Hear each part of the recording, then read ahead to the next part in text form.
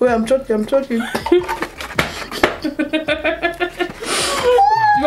Into your right hand. I can't. Switch. Why are you putting your bones on my fries? Sorry.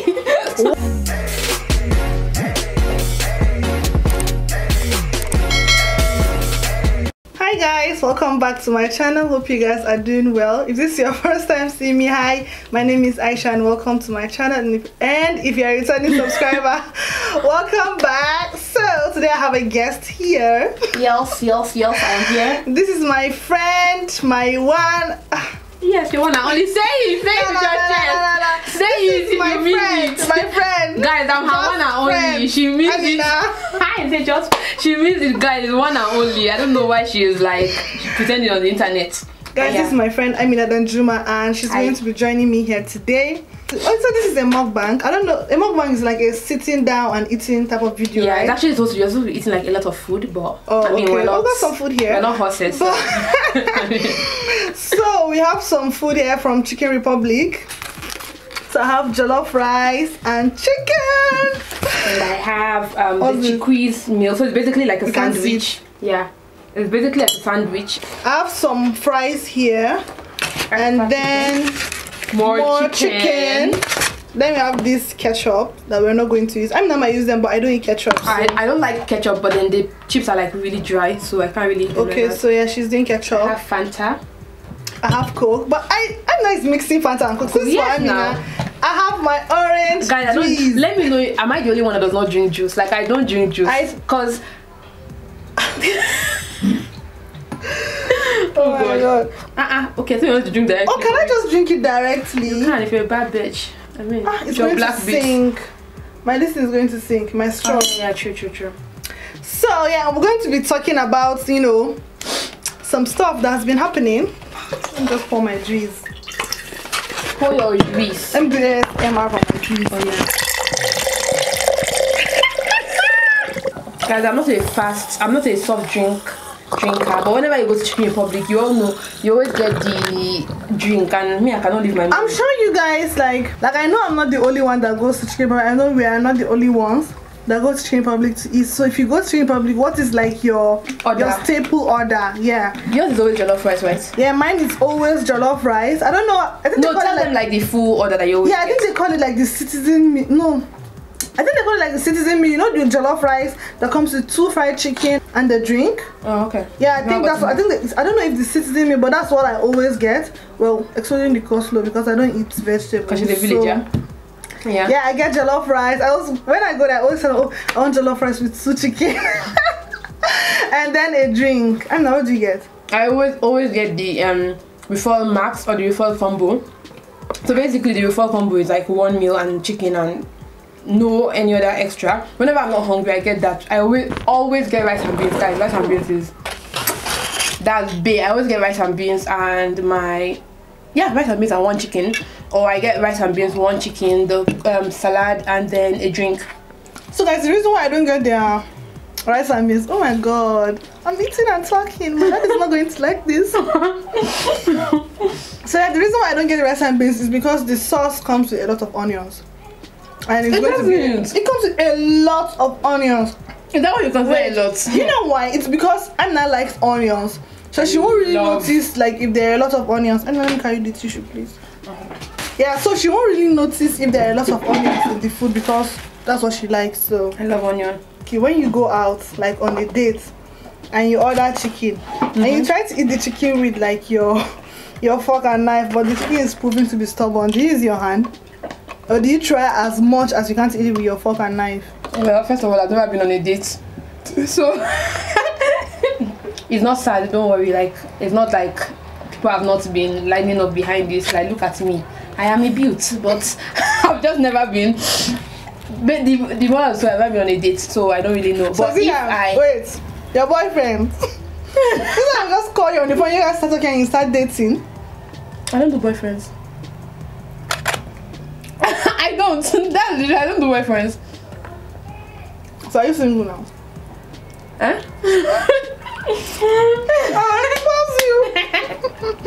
Don't let me choke. Are you single now? No, I'm not. Okay, so what are you saying now? Like I don't do boyfriends. I didn't used to do boyfriends. Yes. Sha? Me, I know that.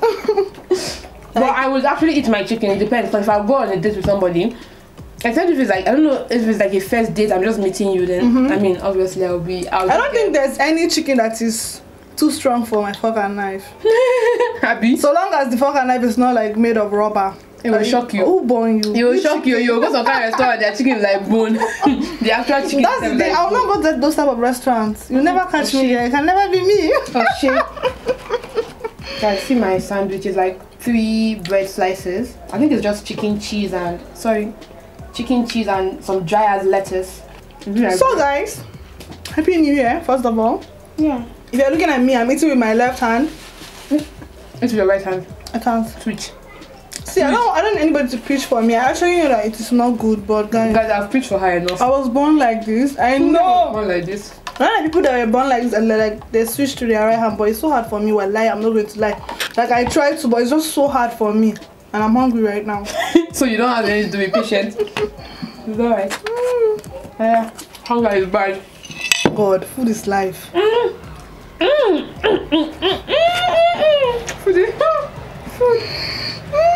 Food makes me so happy. What's up? What's up with Dangote?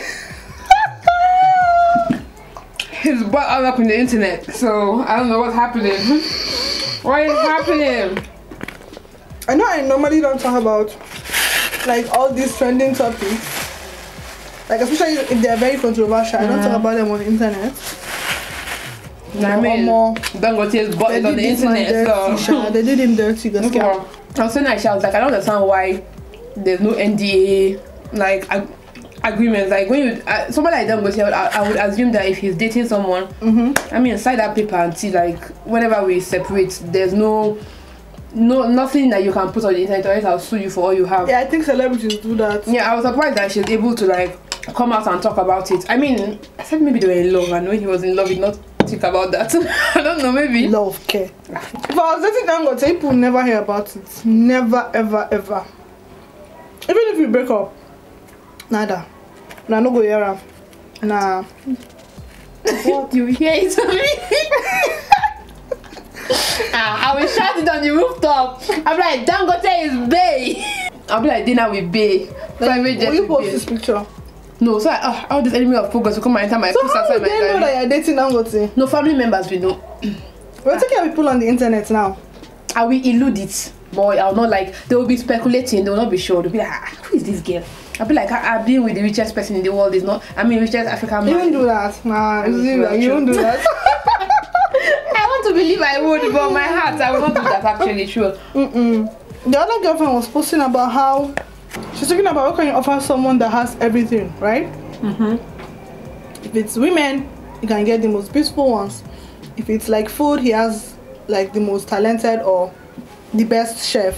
Yeah. What you can offer someone that can afford all of that is loyalty. And you cannot buy that with money. Nah. You know the thing is, in as much as from her statement, what she's basically saying is that what women offer is sex, cooking food, cleaning, and all of that, which obviously that's not all. I mean, that's not all I offer, but yeah. So that's the problem. I can understand why you feel like, oh my god, I'm with the richest person in the world. Like, what does he want with me? What can I? It's normal for you to feel intimidated. For you to think that that's the only thing you can offer this person, I think that's like a wrong way to look at it. Because I mean, like you said, loyalty. I have like a proper, like if the person can come and have like a decent conversation with you, and still, no matter what, you have value. You have some sort of value one way or the other to add. In as much as he is well traveled, well experienced and everything, no matter what, you have some sort of value to add. So I don't, that her business, yeah. So now I'm going to say single. Single and searching with caution. I feel bad for the man. Yeah. Now for anyone he has to do, like he has to be like extra careful. But guys, funny enough, I didn't know why they were dragging him on the internet because like, he's not married. They didn't drag this man. Dragging is what they did. They didn't drag this man like at all. True. Kai, if it was a girl that this has happened to, For don't hear am. The way they will drag her. If I don't go born at Papa they will house. say how this is haram, that is haram, that is haram. But look at Dangote going around dating somebody that her boobs are like watermelon sizes and her and her butt is like the size of, I don't know, a car, a G-Wagon car. But nobody is saying I should not have hijab on. Nobody is saying anything. I'm not discriminating his choices. He has good eye, but he know better thing. Well, it is that if this was a lady, like they would have dragged her and dragged her full generation. But I mean, I guess that's like the Nigeria. Are you guys on Clubhouse? That app. If you're not, please just find a way to get gate pass and hop on that app. I was on that app last night from I think 9 p.m. to 2 a.m. She was not pinging me. I don't know time went by like that. I didn't know Nigerians like to talk back and forth on the same issue. Oh my god. Nigerians can't talk. For Africa. But it's quite interesting. I really like the app, and also love the fact that they don't have a messaging feature in the app, because the amount of highs you get on that app is mad. I get problems. No, I'm not even talking about packing. Not just random people sending you hi. Get out. It's fine. Get problems now. Okay. You know, all the time I see people talking about their friends, like in a very derogatory way. Okay. And they say, "Oh, you're hating on me," or "You're going behind my back."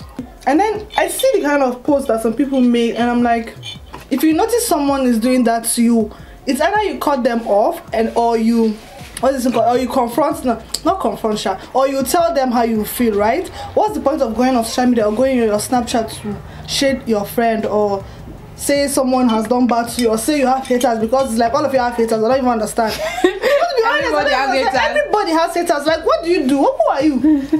Everybody has haters. I don't understand. I think the problem is that people use, I always say this thing to everybody, like people use the word friend loosely.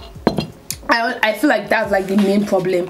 I can count the amount of friends I have in one hand, but everybody literally just be like, "Oh, that's my friend. You went to school together. That's my friend. You shared." The fact that I don't call you my friend does not mean we're enemies. We're acquaintances. Like, we're cool. If you meet outside, like, if I cannot call you and cry, if I cannot call you and tell you my problems, you are not my friend. And if you can't also call me and do the same. Exactly. If we can't do that with each other, like, we're not friends. That's just the truth of the matter. If we only see each other outside, we're like, "Hello, hi," or you only call me, come to this party, we're not friends. And I feel like that's like the main problem. People use the word friends loosely. So the fact that you use this word like to this person that you don't really have like that bond with, obviously the person doesn't really owe you anything. The person can go around saying whatever it is they are saying. But that's not cool. And that's the thing, because there's nobody I would call my friend that they will be talking about me, and that person would not say, "No, that's not Amina," or the person will not stand up, and vice versa. There's nobody that is like my friend, and I would like somebody else will be talking bad about you or something, and I'll stand and be looking at you. Like, it won't work like that. But if you're not my friend, I'll keep quiet. I don't think I have those type of people in my life. Yeah. Very so limited. People need to chill a bit. So it's like, everybody's just ain't nobody hating on you. Like, count your friends. Guys, so 2020, we're in 2021. Lessons, Aisha, what did you learn from 2020? Your family is everything. Yeah. And I kind of saw that in play this past year. If someone loves you, you will know. Yeah. Period. If someone loves you, you are going to know. And that's on period. Like, you will not be confused. You will not be having any sort of doubt. If someone loves you, you're going to feel it. So stop forcing relationships that are not working. Know when to leave. 2021, no forced relationships. Nah. No, we're on a talking stage. Nah, we're not doing that. We're getting to know each other. What's your favorite color? No, let's go with the flow. Let's go with the flow. Carry your hand and be going. There's no flow. I'm among the people that 2020 was not my year. Nah. Really? Yeah. What happened? Guys, for the most, like, all my life, I've literally always been on like go. Yeah. I've never had like a pause period. So 2020 was the first time in my entire life where I had like a standstill or like a pause period or whatever, where I was literally just like paused in my life, and it was very hard for me to. It was I did not know how to like deal with that. More to them. Okay. Your life being on a pause all her life, it has always been school, more school. I'm coming to Kaduna. I swear. That has literally been like all my life. And then so when I came back for my masters, and then it was like, so what am I supposed to do next in my life? Yeah. And it was just like nothing. It was very hard for me to like come to grasp it, especially the fact that like that was the first time I was just literally at home doing nothing. And I told you, like, the first half of the year I was crying every day. Like I cried every single day because I was just and the funny part is I know. You asked me. I know. Wow. Saying one for dramatic effect. You asked me why I was crying. I just didn't know. I was crying every single day. But so what did I learn in 2020? Bottom of the story. I mean, I learned to like you don't have control because one of my best friends, Victory. We used to have this conversation in school, and then she was like, luck, because we were studying computer science and we don't know anything.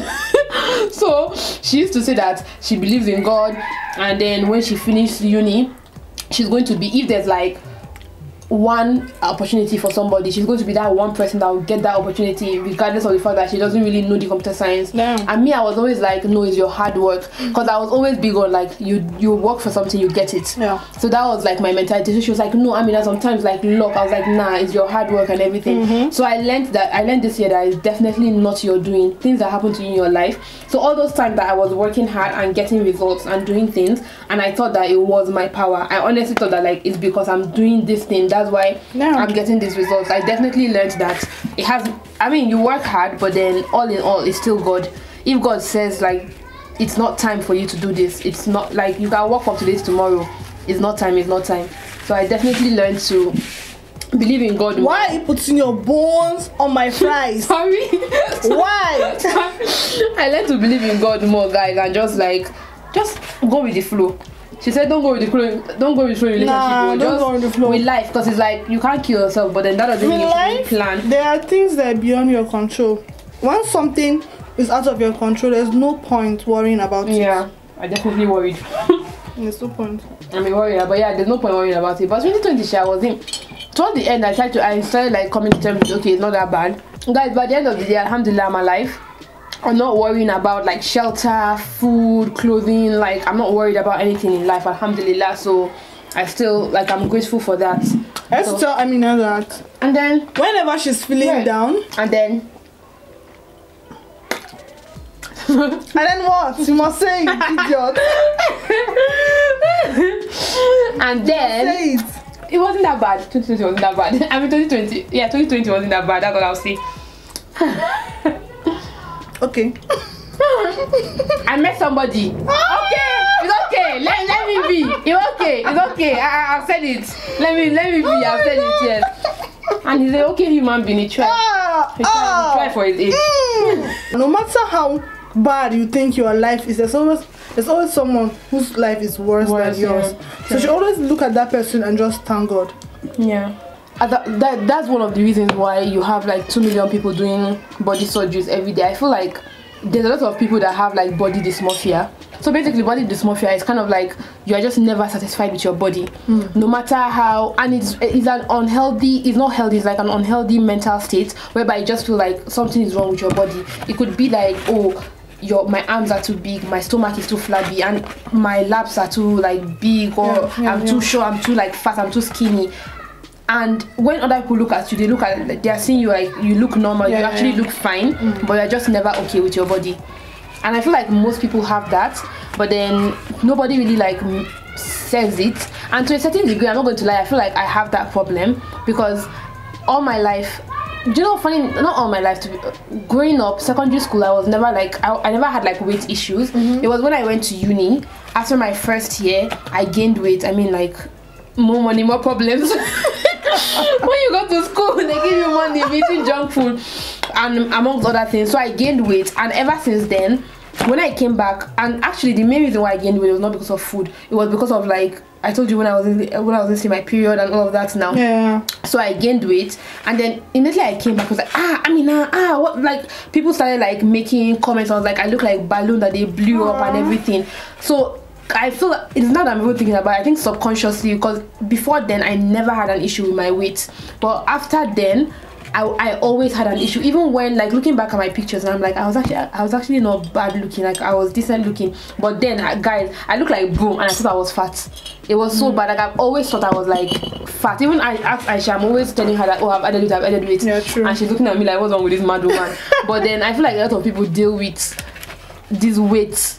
It's a very annoying topic. It's a tricky thing. And I think it's people around us that trigger it in people. How you look at somebody and the first thing you say, ha, you're fat, oh, see your cheeks. I don't understand. See your stomach. What are you eating? What's that? They say I don't have mirror, guys. I know I have a mirror. We know to do better. But let's do better. What's that, please, for goodness sake? That's the thing. And then you make people like start taking all these things subconsciously, and then obviously they grow up always having one issues, and before you know, they are going to go and do BBL. And if they're there on the table, now people will still insult them. And that you be like, why can't you love yourself? Why can't you do this one? Did you allow them love themselves? I was saying, Aisha, what are your 2021 like hopes, or do you have any major goal? Or I mean, like obviously I'm not saying you put it out there in the world, but like any major thing that you're like, yeah, because if I say it now, it won't work.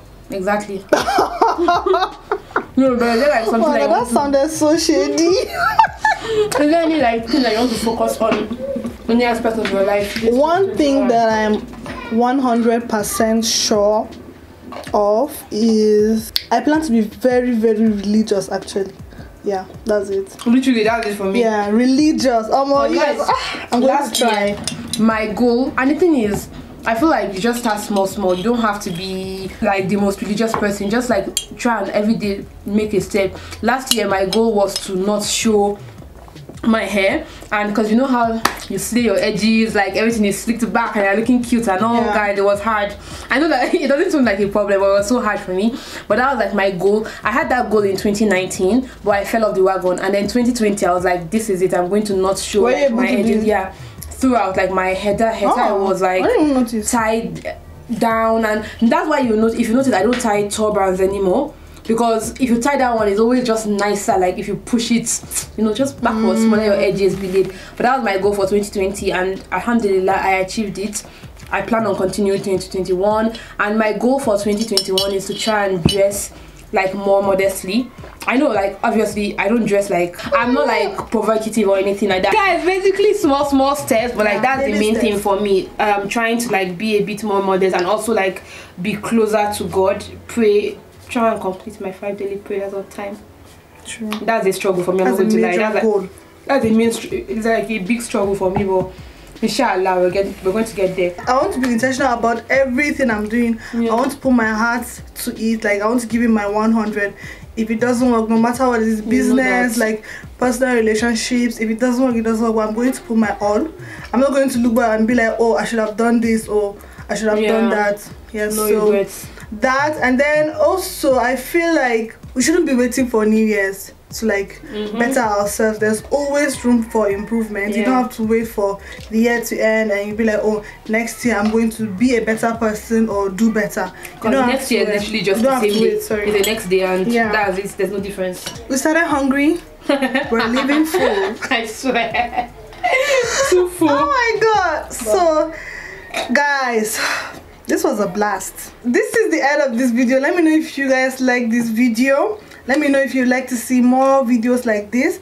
Yeah, go ahead and check out the video I filmed on Amina's channel. We did the song association challenge. I was trying so hard to not to mess that up. Yeah, we did the song association challenge.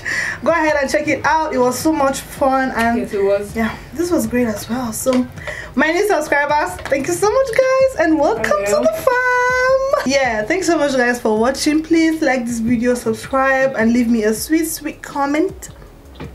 I'll see you guys on my next video. Bye.